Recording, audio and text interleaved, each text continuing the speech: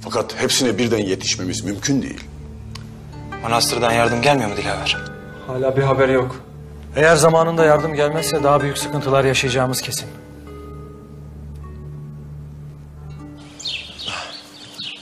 Zarife alt esti. Sağ ol Alex. Zarifecik nerede? Tu orada bir hangi yerde oynay çocuklarla. De.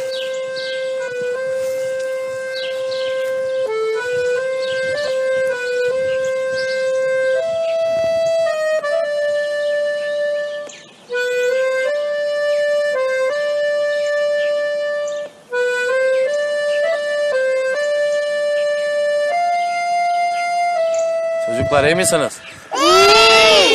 İyi misiniz dedim? Muallim efendi mektebe gitmeyeceğiz mi artık? Mektebe? Mektebimiz şimdi hastane oldu çocuklar. Yaralı insanlarımız var orada. Ne vakit onlar iyileşecek, hem sağlıklarına kavuşacaklar, biz mektebimize döneceğiz. Oldu mu? Oldu! Oldu mu dedim? Oldu! Aferin. Cabbar efendi, süt kalmadı. Bediye Hanım, ekmek de bite. Bitey mi? Öyleyse daha küçük parçalara ayıralım ki herkese kalsın. Haydi. Ramiz ne olacak bile? Ha? Bak her şeyini kaybetti herkes. Görüyor musun? Evini kaybetti, barkını kaybetti, toprağını kaybetti, anasını, kocasını, babasını, kızını kaybetti herkes. Ne vakit kabile olacak Ramiz efendi? Bak bu kadar çocuk ne yiyecek, ne olacak Ramiz? Bilmem ne lazım yapan Fatma, bilmem.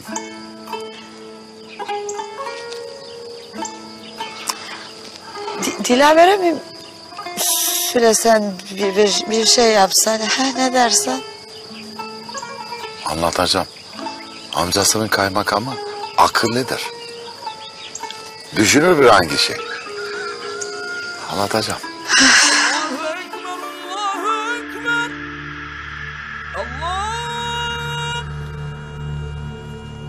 Ezan okunuyor. Cenazeler kaldırılacak. Hadi gidelim.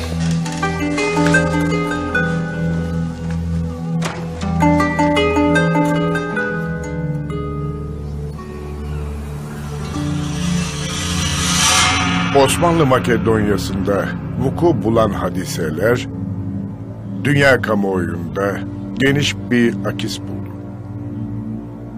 İngiltere olarak bizim meseleye yaklaşımımız malumunuzdur. Rus İmparatorluğu'nun savaş tehdidini biz önledik. Bize göre mesele Osmanlı iç meselesidir. Ne var ki dünya kamuoyunda bu mesele böyle anlaşılmıyor. Nasıl anlaşılıyor Sayın Ayçi?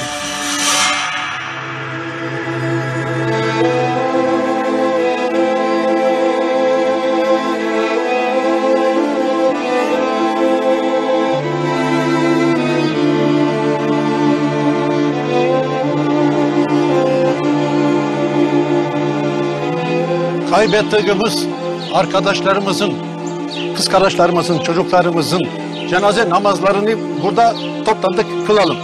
Allah taksiratlarını affetsin, mekanlarını cennet eylesin. Merhum ve merhumeler için hakkınızı halal edeyim misiniz? Evet. Helal olsun. Halal edeyim misiniz? Evet. Helal olsun. Halal edeyim misiniz? Evet. Helal olsun. Ben de niyet ettim Allah rızası için, hazır olan bu cenaze için namaz kılalım. Allahu Ekber.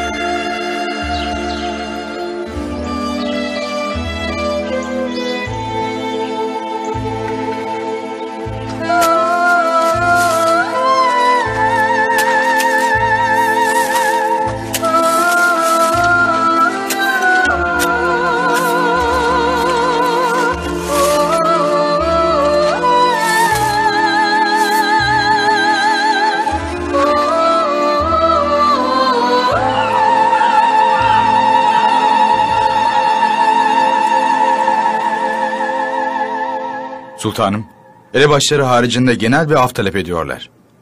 Bunun Balkanlarda ihtiyaç duyulan barış ortamına müspet tesir edeceği... Düşüneceğim.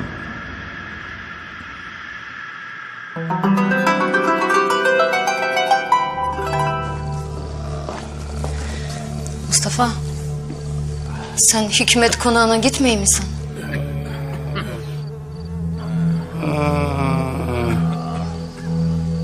Burada kalsam daha iyi Meryem.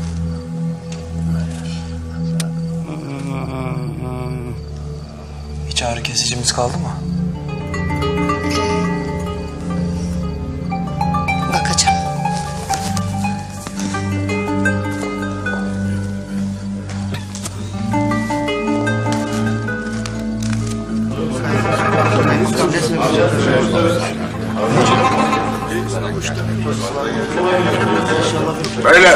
Beyler sakin olun. Efendiler, kasabamız ve köylerimizdeki durum malumunuz. Pek çoğunuzun tarlası yandı. Kimilerinizin ambarlardaki hasatı, kimilerinizin hayvanları gitti. Çarşıdaki dükkanlarınız yağmalandı, mallarınız çalındı. Pek çoğunuz evsiz kaldı. Elimizden geldiği kadarıyla hep beraber açılan yaraları sarmaya çalışıyoruz. Köylerde sahra çadırları kurarak yemek dağıtıyoruz. Yaralılarımız mektepte tedavi ediliyor. Yerleri müsait olanlarımız ise evsiz kalan insanları evlerinde ağırlıyorlar. Ancak erzağımız tükenmek üzere. Bu iş nereye kadar gidecek kaymakam efendi? Devlet yardım edecekti. Devlet ne zaman yardım edecek? Efendiler, devleti alemimizin her şeyden malumatı olduğunu söylememe lüzum yok. Ancak ne yazık ki durumu bizden daha vahim olan nahiyeler var. Yardım önceliğini onlara tanımaları icap ediyor. O yüzden efendiler, şu zor zamanlarda kendi kendimize yetmek zorundayız. Kaymakam Bey, ben size hak vereyim. Ama daha var bir mesele. Erzak tükeni. Korkarım insanlar aç kalabilir. Sizi buraya bunun için çağırdım efendiler. El birliğiyle bu zorlukların üstesinden gelebilmemiz için kimseden yardım beklemeden kendi işimizi kendimiz yapacağız. Nasıl yapacağız her şeyi tek başımıza? Öncelikle yiyecek sıkıntısını çözmeliyiz. Bunun için sağlam kalan tarlalardaki hasatı toplayarak işe başlayacağız. Daha sonra hasar görmüş olan evleri onaracağız. Gerekirse el birliğiyle yeniden inşaatını sağlayacağız. Yaparız be kaymakam. Niçin yapmıyor? Yaparız. Yaparız. Elimizden ne geliyorsa yaparız. Gel. Her şey. Papaz efendi geldi kaymakam bey. Buyursun. Papaz efendinin işi ne var burada kaymakam efendi? Papaz hangi yüzle buraya geldin? Efendiler, sakin olun. Ben rica ettim papaz efendinin gelmesini. Size söylemek istedikleri var. Sabah erken gömerge çılatımızı neredeydi papaz efendi? Durun tamam. Sakin olun. Efendiler, geldim size söyleyeyim ki Hristiyan cemaati de en az sizin kadar üzgündür. Kadınlarımızı öldürürken üzülmeydiniz ama. Evet. Haklı. Bizim ne kabahatimiz var Selami Efendi. Biz de sizinle beraber savaşmadık mı köyümüz için, kasabamız için? Biz de sizin gibi aç kaldık, açıkta kaldık. Görmüyor musunuz ki bütün bu olanların dinle hiçbir alakası yoktur. Ne Hristiyanlıkla ne Müslümanlıkla. Bu olanlar insanlıktan çıkmış kimseler tarafından yapılıyor. Bunlar Tanrı yolundan şaşmış kimselerdir. Evlerimizi yakmalarken, insanlara kurşun atarken hiç sormadılar. Sen Türk müsün? Makedon musun? Arnavut musun? Sırp mısın? Hepimize birden saldırdılar. Onun için bu durumda lazımdır birlik olalım. Yapılırsa bir hangi şey beraber yapalım. Sizlerin çok güzel bir lafınız var. Anca beraber, kanca beraber. Damlaya damlaya göl olur.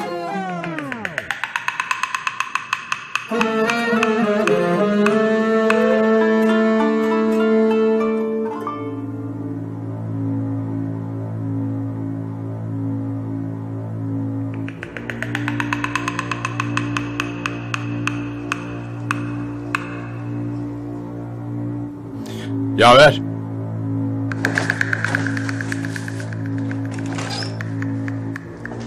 Buyurun Sadrazam Hazretleri.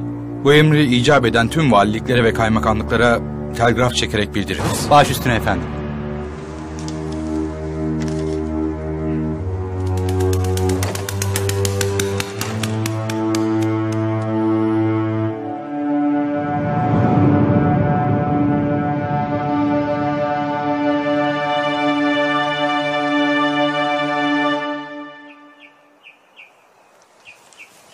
Tarlaların çökü yanmış değiller abla.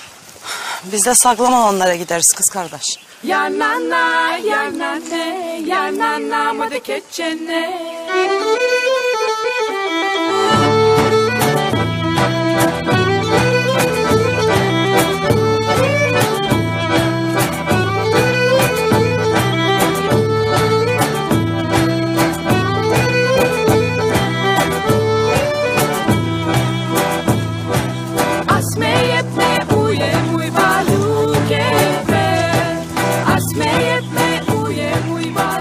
Gördün mü Zarife? Buradaki tarlaya bir hangi şey olmamış. Haydi ne duruyorsa vakit. Başlayalım.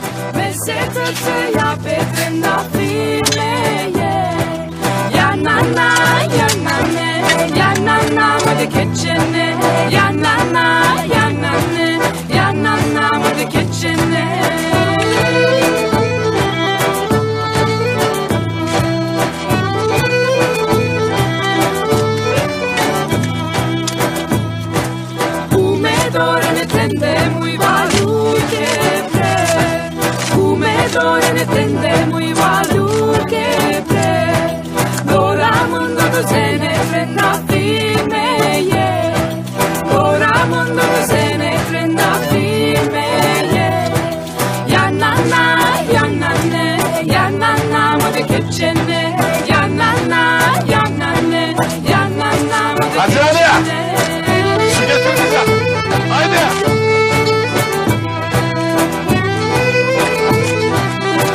Ramiz dede.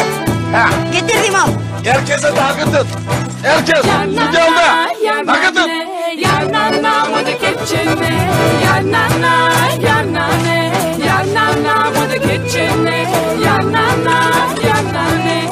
Yanana, mada keçene. Binbaşım, siz en acil gönderilmesi gereken yerleri tespit ederek ilaç ve gıda arabalarının bir an evvel yola çıkmasını sağlayın. Emredersiniz paşam. Mahkeme ile ilgili gelişme var mı? İsyancıların elebaşlarını tespit etmek üzere sorgularımız devam ediyor paşam. Bir kısmı tespit edildi. Kadı Efendi de zaten mahkemenin bir an evvel kurulmasını bildirdi. Güzel, iyi. Girin.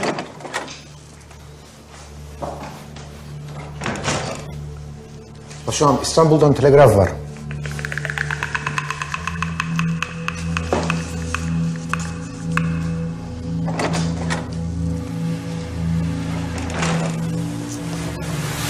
Allah kahretsin. Paşam? İsyana kalkışanların elebaşları dışından diğerlerinin behemehal serbest bırakılması emrediliyor. Bir yanlışlık olmasın paşam? Evet, bir yanlışlık var. Var. Ama bu yanlışlığın nerede olduğu da belli. Hani bizi yalnız bırakmayacak idilerdi burada? Hani yardım edecek idilerdi? Sakin ol Betador, sakin ol. Bak göreceğim bize sahip çıkacaklar. Mecburdurlar bize serbestiyet versinler. Boşuna bekleyiz burada Nikola, boşuna. Hepimizi basacaklar. Hepimizi.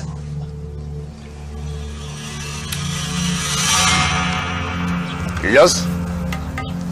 Kaymakam bey nerede? Tarlaya gitti komutan. Yürü İlyas, gidiyoruz.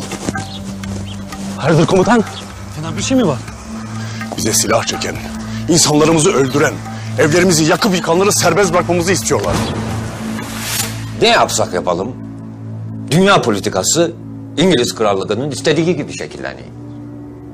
İngilizler yüzünden Ruslar Osmanlı ile savaşmayı göze alamadı. Aynı İngilizler Osmanlı'ya baskı yapıp insanlarımızı kurtardı. Bulgar Krallığı olarak Rusya politikamızı tekrar gözden geçirmeliyiz. Doğru. Bu gidişle En azından yiyecek sıkıntısını tahminimizden daha çabuk aşacağız. Her şeyden daha mühim bir şey var ki Dilaver. O da şu manzara. Haklısın Ahmet abi. Bütün olanlardan sonra insanların ihtiyacı olan tek şey bu. Tekrar birlik içinde olmak. Kaymakam Bey. Komutan, siz de mi geldiniz? Hoş geldiniz. Hoş bulduk. Maalesef haberler pek iyi değil Kaymakam Bey.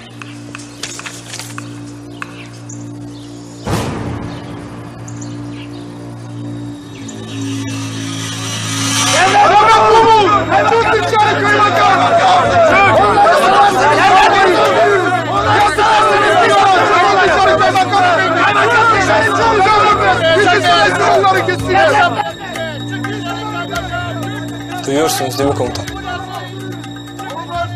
Kaymakam dışarı çık diye bağırıyorlar. Haklılar. Ne söyleseler haklılar. Böyle bir kararı nasıl alırlar? Makedonya'yı yakıp yıkanları, çoluk çocuk demeden herkesi öldürenleri hiçbir şey olmamış gibi nasıl salacağız? Gidelim.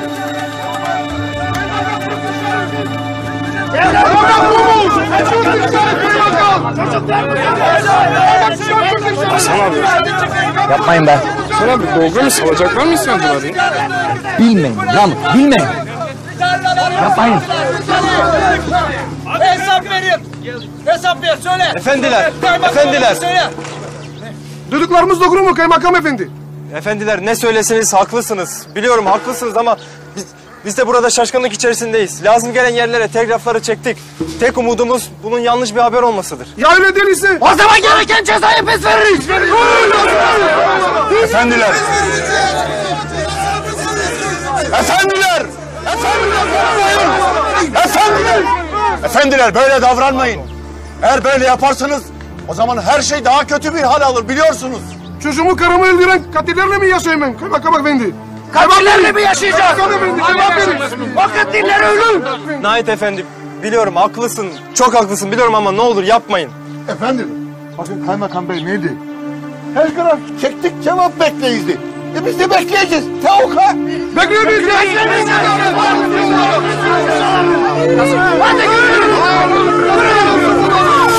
Ne oluyor Nikola, ne oluyor? Bilmeyin be, bilmeyin. Duymuyor musun ne söylerler, ne söylerler? Zabit efendi! Ne oluyor be dışarıda? Ne acı ki sizin hayatınızı korumaya çalışıyoruz.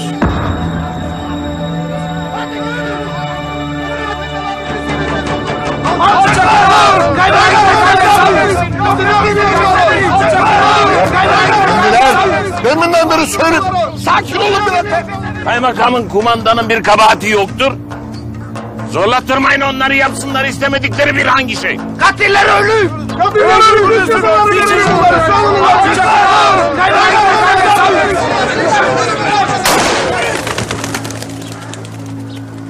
Aklınızı başınızda toplayın. Görmüyor musunuz içine düştüğümüz durumu? Birbirimize zarar verecek hale geldik. Dağılın efendiler. Müminler yapmayın. Acınızı kalbinize gömün. Yapmayın, günahtır. Efendiler dağılın ne olur.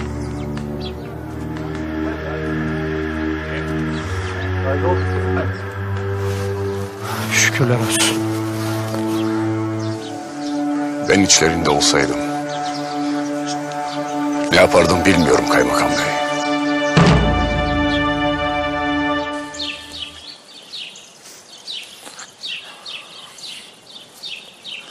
Sağ olasın Fatma. Kızımızı öldürenleri serbest ediyorlar. Hak mı bu? Ha? Hiç değil. Hiç değil. Valdemin yüreği sızlayacak bir tarafta. Öyle mi?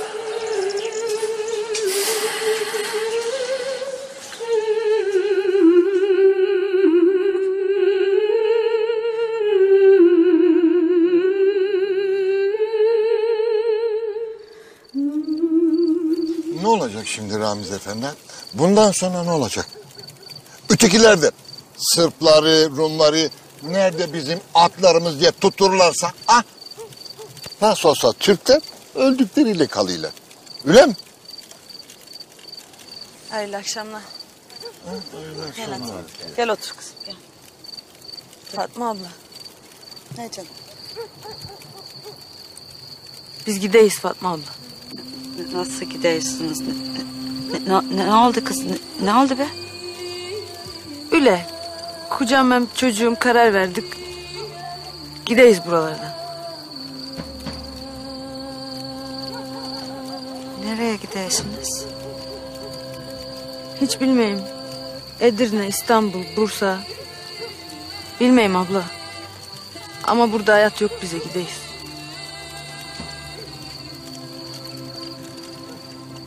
Ramiz baba, Efendim Hasan. Kamber Efendi gideymiş. Gideymiş mi? Öyle, gideymiş. Nereye gideymiş? Niçin gideymiş? Gidecek imiş. Göçecek imiş buralardan. Ben de öyle duydum. Ailesini toplamış, isteymişler gitsinler. Makedonya bitti artık. Herkes bile değil Ramiz Efendi.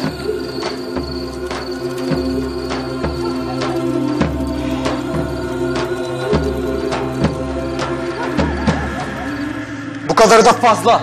Ne yazıyor telgraf Dilaver? Serbest bırakılan isyancıların hayatlarına kasıt olmaması için batılı devletlerden gözlemci gelecekmiş. Ne haldeyiz Rabbim?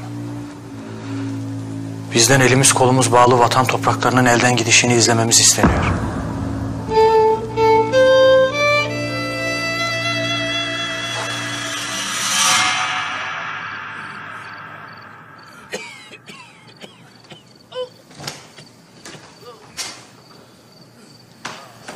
Meryem. Efendim? Hadi sen çocukları da al eve git. Hem sen dinlen hem de onlar rahat rahat uyusun. Mustafa ama sen tek başına. Sen beni merak etme. Hadi. Tamam. Meryem, Efendim? babalarından bir haber var mı? Dilaver telegraf göndermiş. Haber bekleyiz. İnşallah hayırlı haberler gelir.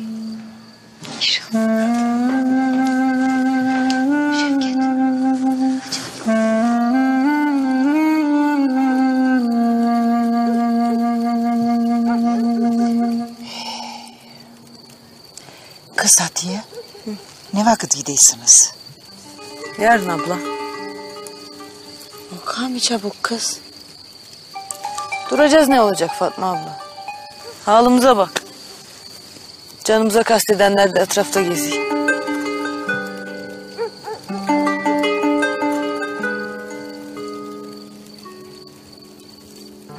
Ne eşyalarımız, ne malımız, ne devimiz kaldı.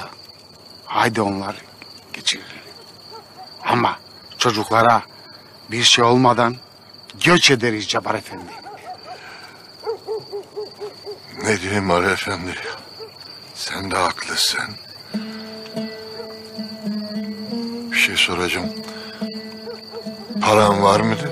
Yok.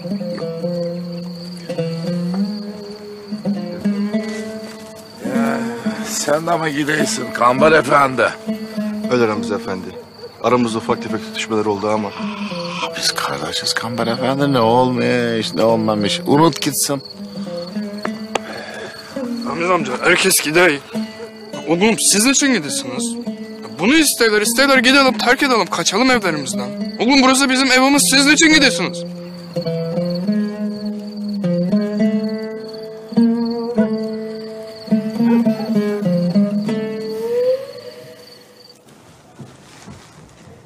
Çocuklar dogri yatağa. Ana! Babamdan niçin hala haberi yok? Var evladım. Babanız haber yollamış da neredeyse gelecek. Yani babam benim yok. Ya başına bir şey geldiyse? Çocuklar öyle şeyler getirmeyin aklınıza. Ey düşünün, ey olacak. Ey mi? Haydi yatağa. Haydi.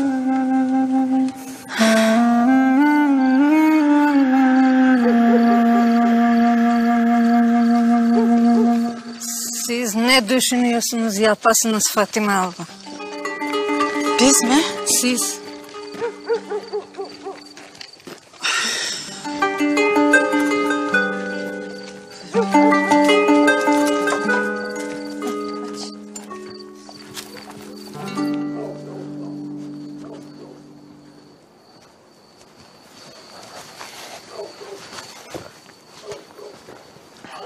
Mustafa, hayırlı geceler. Hayırlı geceler Dilaver. Meryem yorulmuştu. Kızancıklar da uyuyakalmıştı. Onları eve gönderdim. İyi. Sen de git dinlen biraz Dilaver. Gün doğarken cezaevindekileri salacağız. Dilaver, Ömer'den bir haber var mı? Yok maalesef. Hayırlı geceler. Hayırlı geceler Yasin. Kaymakam Bey, Feveran köyünden geliyorum. Köyden 4-5 aile göç edecekler. Demek gidiyorlar. Olacağı buydu. Devlet bunu yaparsa onlardan kalmalarını nasıl isteyebiliriz ki? İsyancıların aynı şeyi tekrar yapmayacakları ne malum?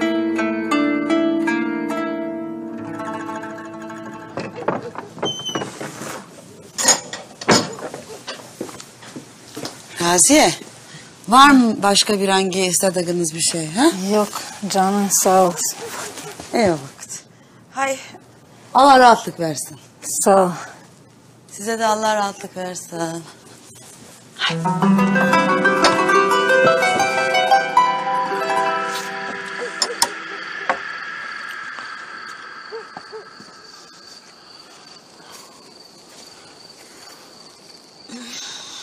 Rahatlar yerinde mi Fatma? İyiler, iyiler. Hiç merak etme, iyiler. Fatma, Atiyeler kendi evlerinde rahat ederler mi dersin?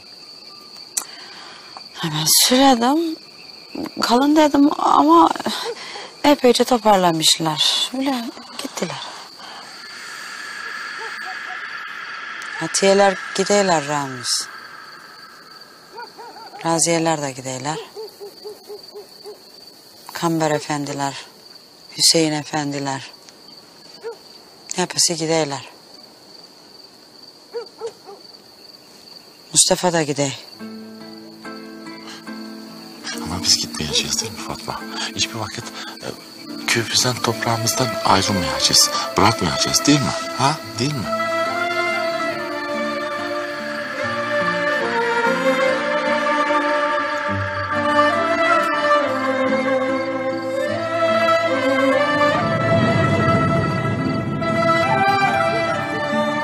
Üsmen ne olacak Hasan? Evladımız ne olacak? Nasıl büyüyecek burada?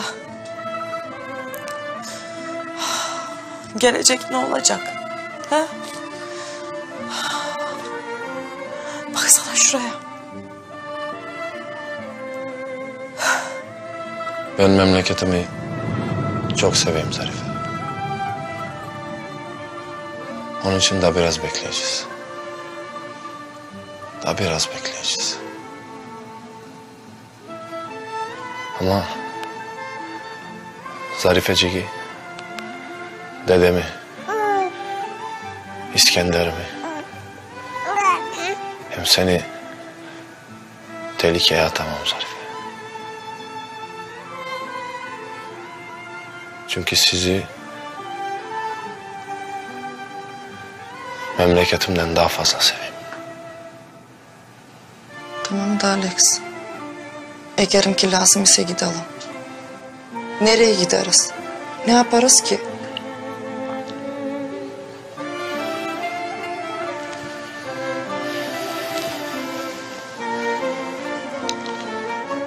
Ne vakit vakti gelecek, onu da düşünürüz Zarife. Ne vakit vakti gelecek.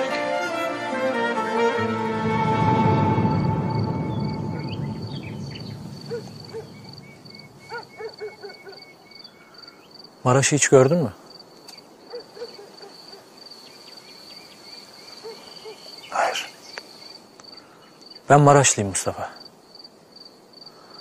Babam Maraş mutasarraflığında memurdu.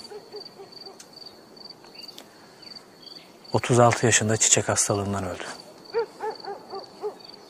5 kardeşli anamız bir başımıza kaldık. Babam öldükten sonra maddi sıkıntılar başladı tabii.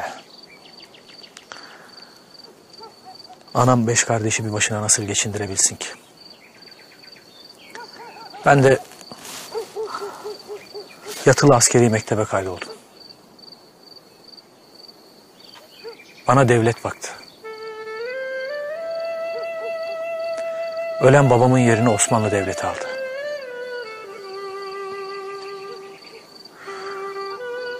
Şimdi Osmanlı Devleti çok zor durumda Mustafa. Yavaş yavaş sona yaklaşıyor. Bunu biliyoruz ve acı çekiyoruz.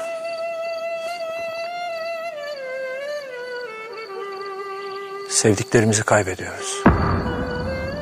Evlerimizi, tarlalarımızı, her şeyimizi. Ben bu büyük imparatorluğun birçok yerinde görev yaptım. Kafkaslar'da, Şam'da, Rumeli'de. Ülke o kadar yoksul ki Mustafa. O kadar kötü yönetiliyor ki. Can çekişiyor. Ama ülke bizim ülkemiz. Vatan bizim vatanımız. Böyle bir durumda mücadeleyi bırakamazsın Mustafa. Şimdi olmaz.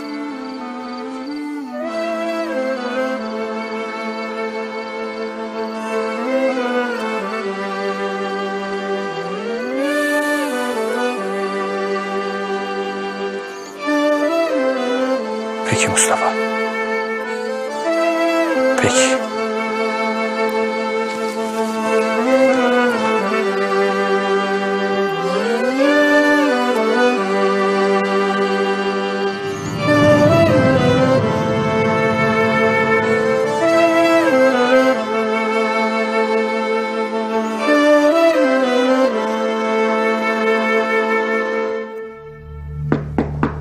Gel.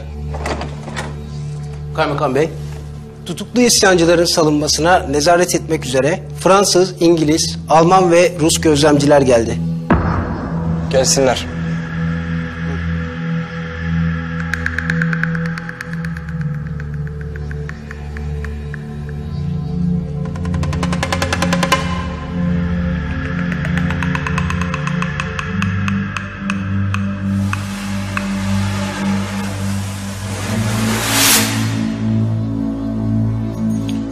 Açın kapıyı.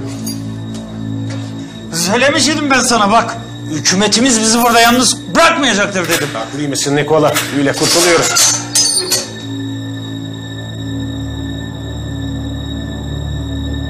Çıkın. Siz çıkmıyorsunuz. Niçin çıkmayız be kaymakam bey? Niçin bizi salmaysınız? Mister, bizi koy vermiyorlar dışarı. Mais pourquoi vous ne laissez pas partir ces gens-là? C'est le leader des comitats. Ouais. Monsieur parle français. Oui. Bizi koymuyorlar dışarı. Elebaşlarını bırakmamız için bir emir verilmedi Nikola Efendi. Mahkemeniz görülene kadar buradasınız. Biz elebaşı değiliz. Oui, allez-y.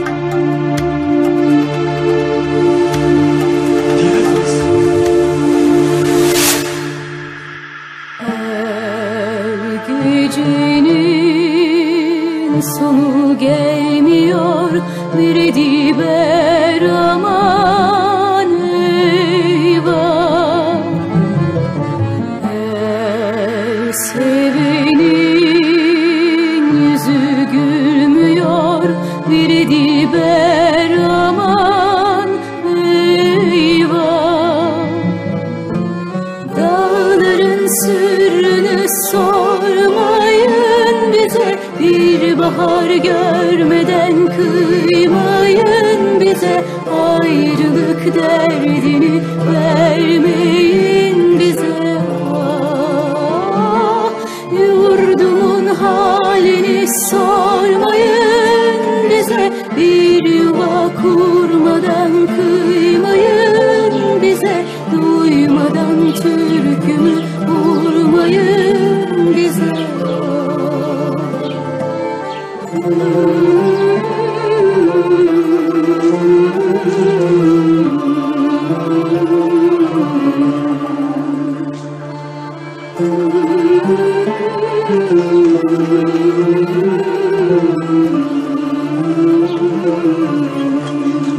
Fatma abla. Ay. Hakkınızı helal edin abla. Helal olsun kızım. Yolun açık olsun. Ay canım. Kızım hakkınız olsun. Sen helal. Ay torunu bir doğru. Ay canım. Batı da açık olsun inşallah kızım. İnşallah açık olsun. Ramiz efendi. Hakkını helal et.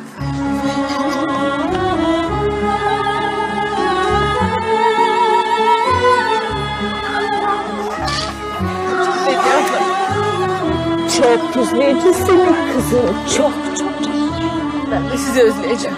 Al bunu güzelim. Al. Niçin zahmet ettin? Bizi hatırlayasın. Bak unutmayasın. Hadi bakayım sen hadi.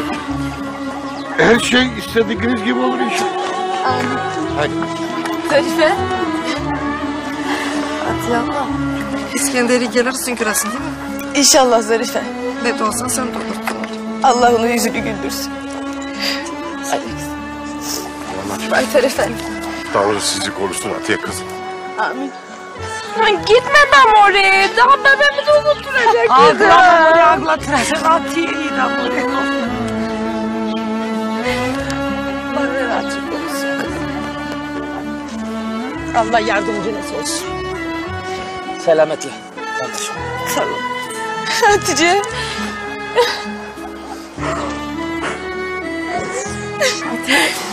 Kız kardeş olmuş edinize. Sağ ol. Bizi unutmayasın. Sağ olun. Siz de bizi unutmayın.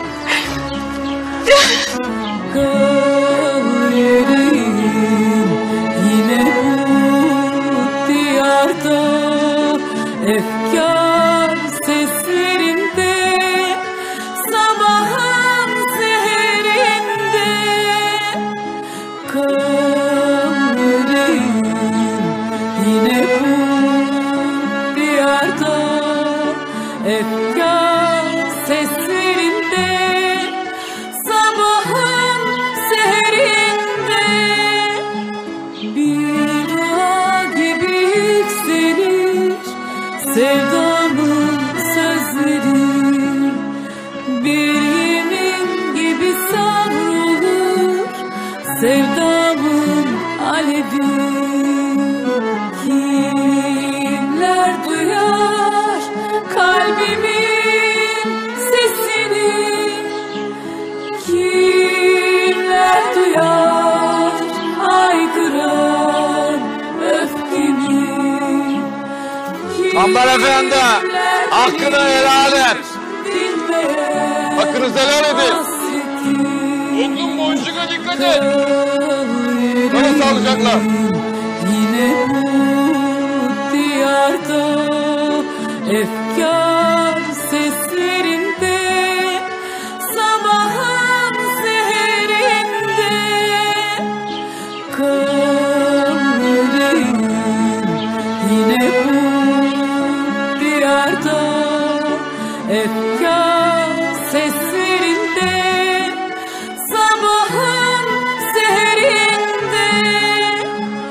Kimler bilir dinmeyen hasreti, dinmeyen hasreti.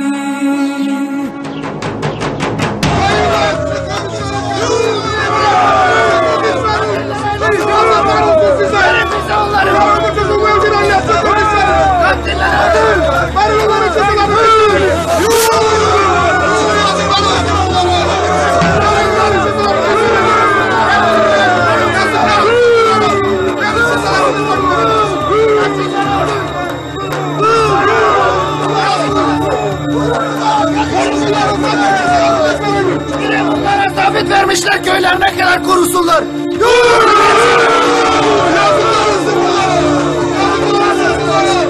Yazıklar olsun. 30 senelik komşularımız idi be Bediye. Ya Fatmacığım öyle. Ta gençliğimizden beri ne günler geçirdik birlikte, ne günler. Ah ah. Ne günler ya. Ömür be. Hepsiyle beraber doğduk, beraber büyüdük. Beraber güldük, beraber ağladık. Açlıkta, toklukta komşuluk yaptık. Bundan fenası ölüm. Onlar bir meçhule gidiyor. Bizim de buradaki halimiz meçhul. Ne yapasın be Baytar Efendi? Ne yapasın?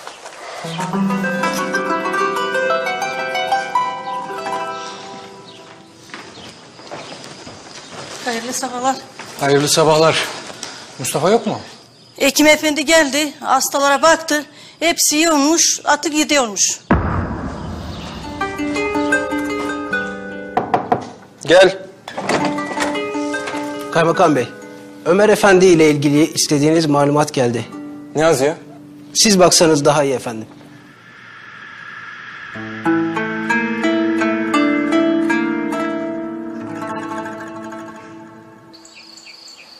Ben kalmak, savaşmak, mücadele etmek istemez miyim sanıyorsun Vahidem? İstiyorum. Ama tükendim. Gücüm kalmadı.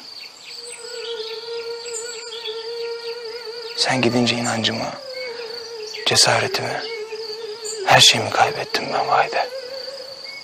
Her şeyimi kaybettim.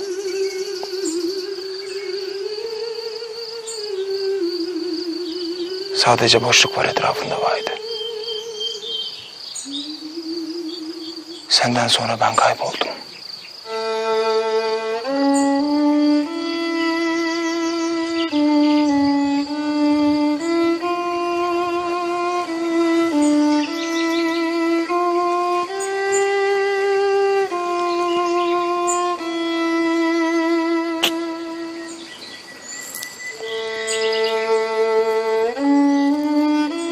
Beni affet güzel karım.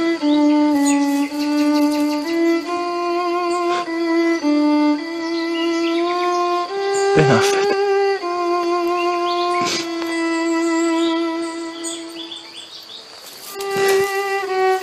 Beni affet.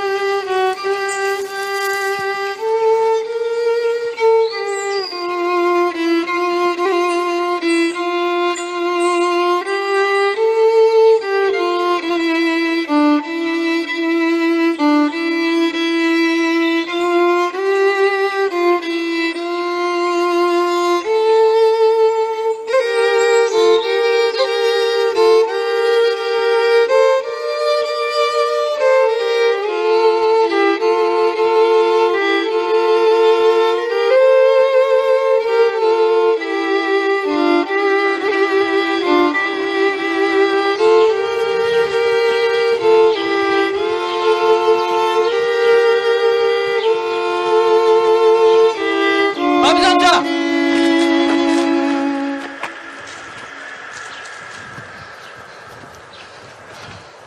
Ramiz amca, Mustafa nerede? Burada değil. Gitmiş. Gitmiş mi? Veda demeden mi gitmiş? Mustafa yapmaz öyle bir şey babişko. Mustafa veda etmeden gitmez. Gitmemiştir Fatma. Gitmiş de. Emin misin Ahmet abi?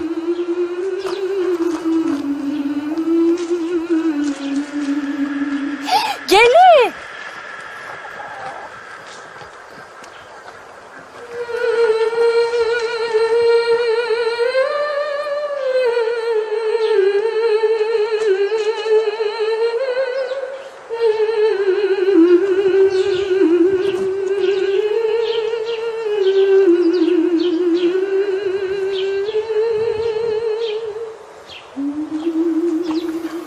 Hakkınızı helal edin.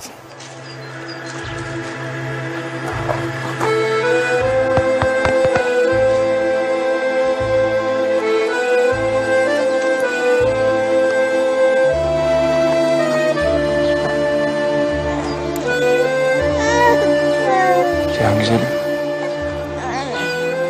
Mustafa.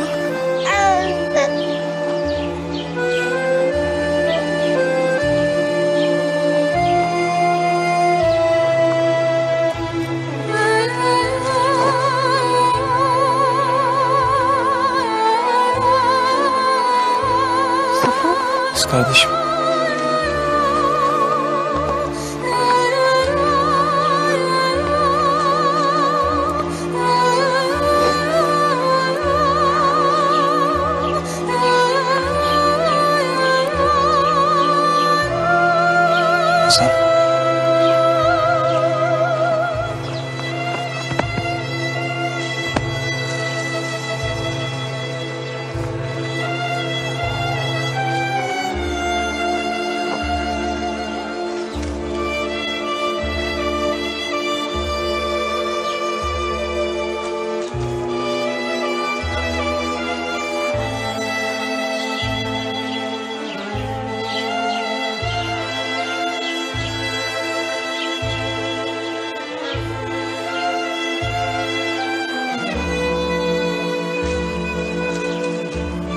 Hakkını helal et ana.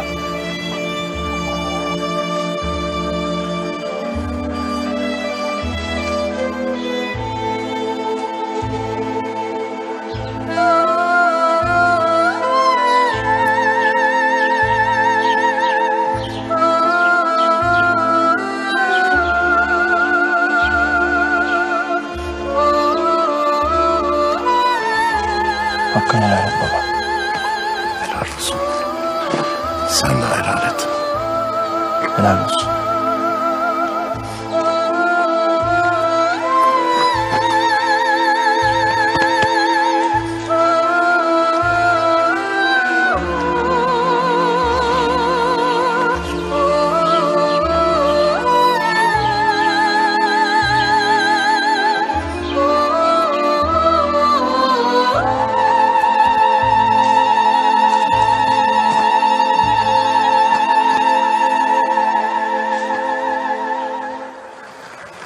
Emine.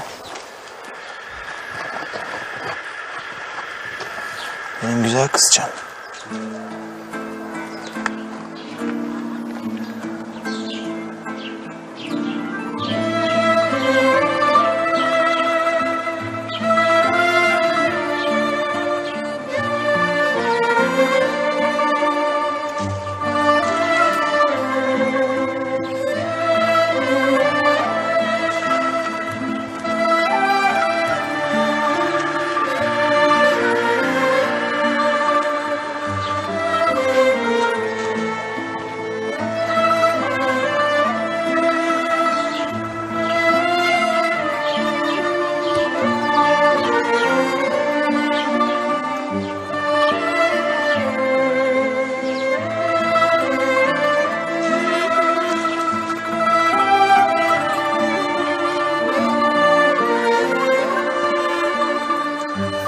Mustafa abi.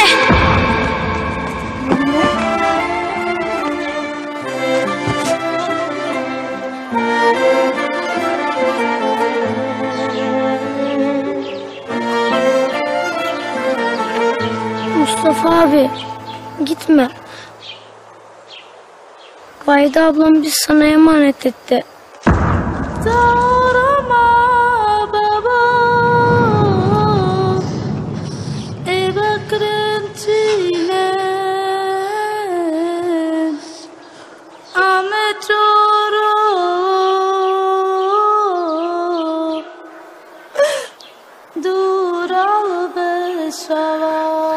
Herkes sana emanet Mustafa.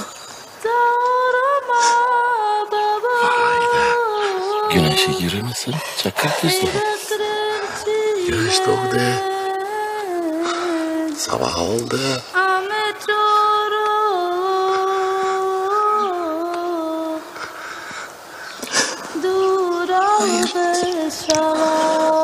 Hayırlı sabahlar babacığım.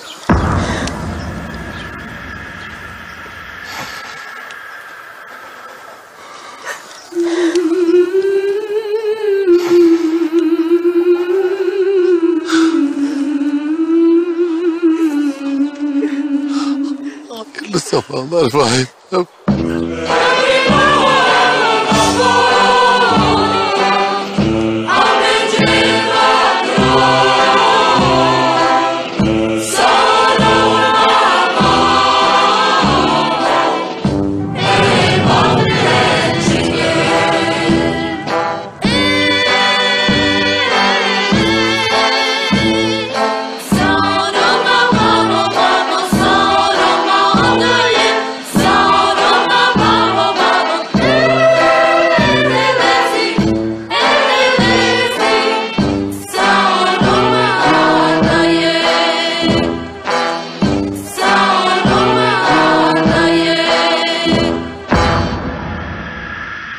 Don't